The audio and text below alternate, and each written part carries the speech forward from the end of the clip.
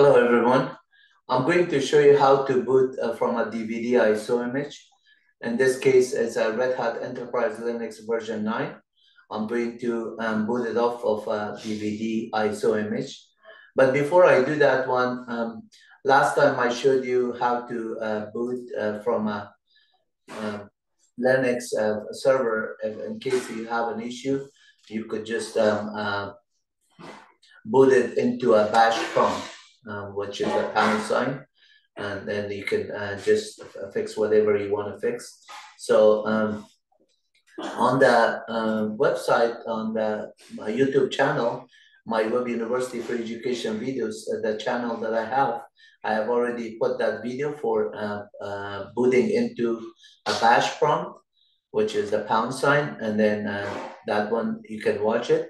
In this video, I'm going to show you how to boot it into a DVD image, ISO image. So this is the DVD ISO image one. So let's do that one. In order to do that one, I have to first check on my virtual machine. The VirtualBox environment, I have a virtual machine called Algorithm. And as you can see, it's a Red Hat 64-bit Enterprise Linux version.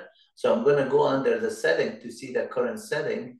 Under the system, you can see it is the boot order is hard disk, optical, floppy, and network. But hard disk and optical, which is the DVD optical, that one is selected. However, the order is hard disk. If I just currently boot it, it's gonna go to the hard disk, and if it finds the boot image there, it will boot it off. But I need to just take this one off. In order to do that one, I'm going to check on this arrow down. Now the optical is the primary one selected, and the boot order is gonna look at the DVD. In addition, when you choose the optical, you have to mount the ISO image under the storage, under the controller IDE in this case, the DVD. This is selected already. If you just click on it, you can see that I have put that into this location, and it is mounted already there. So if I just say okay on this one, that is the right option, and I just click on the start button, it's gonna boot this virtual machine into a DVD image. This information notification, I'm going to check it out here so I can see the entire screen. And the Red Hat Enterprise Linux 9.1 is currently selected.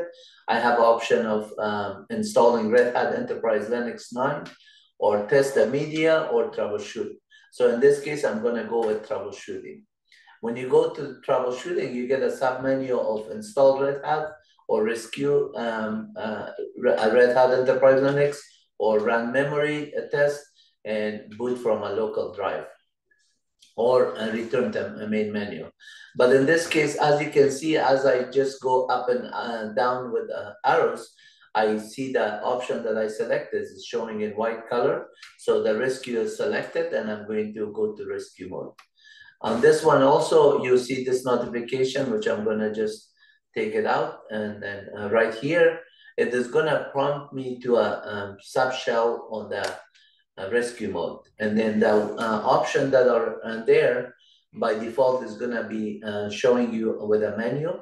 And number 1 to continue, number 2 to read-only mount, number 3 to skip to shell. At this time, it's like going to the shell and running some commands. So I'm gonna type in 3, and now I'm pressing enter. I'm going to be at the shell.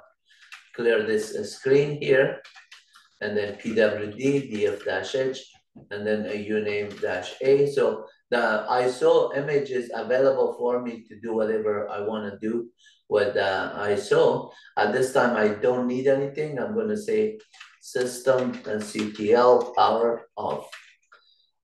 So power off is not recognized here. So let's see if I can just say power off here.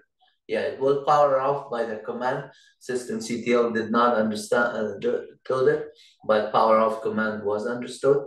So, and that is why I was at the bash prompt. And then power off, now I have a start menu again if I want to do it. And then in order for me to boot it back to the Red Hat, let's say I fixed the problem, whatever the issue was there, I'm going to come back on the system. This time I take the optical out, and then the hard disk, I'm going to select hard disk here, move this one up in the order. These other ones, whether selected or not selected, doesn't matter. It even has option that you can boot from the network if you have the ISO image and the network or the Kickstart server. You can just boot it off from that one. But hard disk here is the option that I want to do enable here. And then I have to select OK here to just boot it. And then now I can boot it off of my prompt of main hard disk. Since this machine is Red Hat Enterprise Linux version 9, and now it is going to boot it. There was nothing wrong. I just wanted to show you how you can mount the server into Red Hat Enterprise version here. Red Hat Enterprise Linux 9 by using DVD. So that was it. And then I could just open a terminal here just to show you a few commands. You name -a cat etc red hat -release cat etc os -release. So all the details are there. Okay, I'm gonna just say power off here.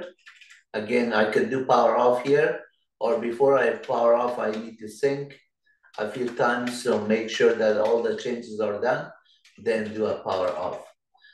Or I could just do a shutdown -h now or something, but I rather do it through this. So I'm gonna just exit out of this, and then the virtual machine has something that it says log out first. So I log out from user ID Wahidullah that I logged in. Now I'm not logged in. This is a much safer place to be. So at this time I say, go ahead, power it off. And this time, if I power it off, it's gonna just take me back to the virtual machine after this machine is powered off, and it says, this is power off. Thanks for watching. Please make sure that you go to our channel, like and subscribe to our channel, and watch whatever you like, whether it's Linux, Unix, Windows, operating systems, Mac, or anything that I have a lot of videos on Python programming, shell scripting, Bash, C, C++, and name it. There's a lot of videos. Please subscribe and enjoy watching it for free. Subscription is also on YouTube is always free. So you're welcome to watch and then get the college level or work level educations that you need for your work or school at MyWebUniversity free education videos. Take care. God bless you all. Bye.